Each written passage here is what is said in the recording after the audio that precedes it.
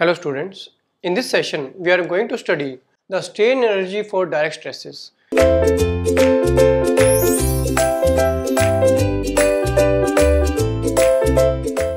That what is the strain energy stored when a direct stress is applied on a material or a bar. So suppose we have a bar like this, we have bar,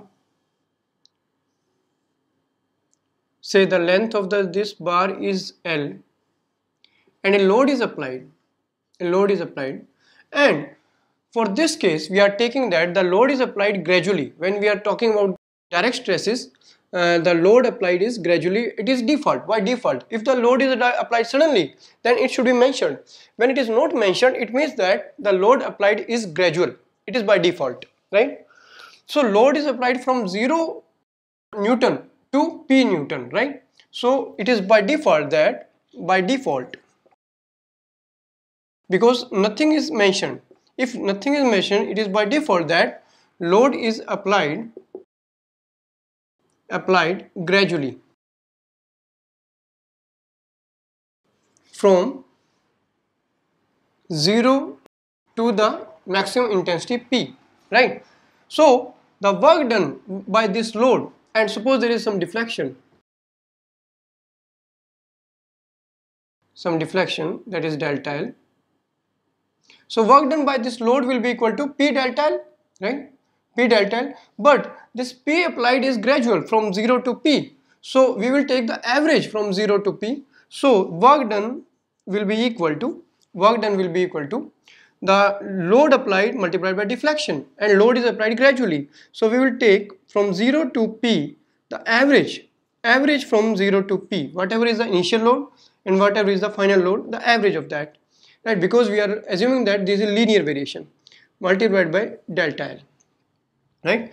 And this work done will be stored in the as a strain energy, right? So this will be equal to strain energy, that is half P delta L, right? This we can show this by graph also, that strain energy stored is given by load deflection curve, that is a straight line curve like this, and suppose the initial load is 0 and final load is P. So this is the area under the curve. Area under the curve will give the strain energy stored. The area under the curve will give the strain energy stored, right? Strain energy stored or work done, right? Which is given by the area of this triangle. Suppose this triangle has an area of OAB. So this is area OAB, which is half multiplied base multiplied by height. So this is half multiplied by base multiplied by height. So same we will get U is equal to half P delta L, which is this, right? So we are considering the gradually applied load from 0 to maximum intensity P, and this is the strain energy stored. And we know that by linear deformation, we know that the delta L, we have already solved in first chapter, that delta L is given by PL upon AE. You have to go to first chapter to check how we got this, that deformation is given by PL upon AE.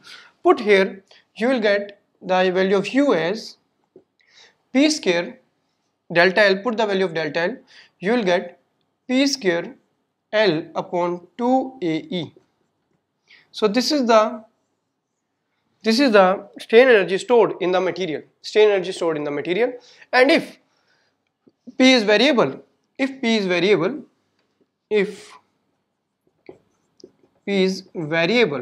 in that case we will take a small deformation dx, and then we will apply this theorem. So U will be equal to integration of this part, right?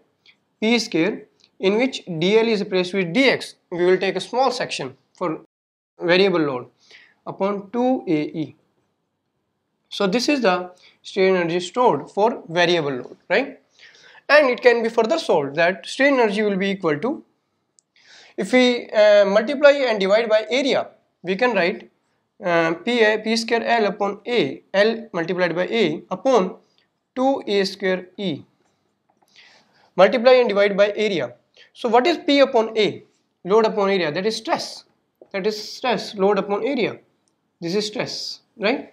So we can write stress square upon 2E. So U will be equal to sigma square upon 2E multiplied by L multiplied by area. Cross section area multiplied by length is the volume of this bar. Volume of this bar is area multiplied by length. This is the volume for a cylinder, anything, right?